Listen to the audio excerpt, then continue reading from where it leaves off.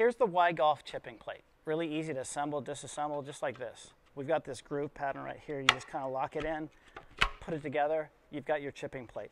You've got these little arrows here that kind of tell you the direction of it. A little bit of slope there so you can kind of see that we want our weight forward. And then we got this kind of waffle pattern here that gives you good grip and stability. So Brian's going to step on here, and if he gets 2/3 of his weight on his left foot, the board will be flat to the ground. So you have that direct feedback right there of where is your weight at address and throughout your chipping motion. Yep. And I mean, you might feel that you are, maybe you're already a competent chipper, but if you can get your center of mass and your pressure over here, your weight like this, you're instantly going to be better at chipping. And this is such an easy little weapon for getting better at chipping.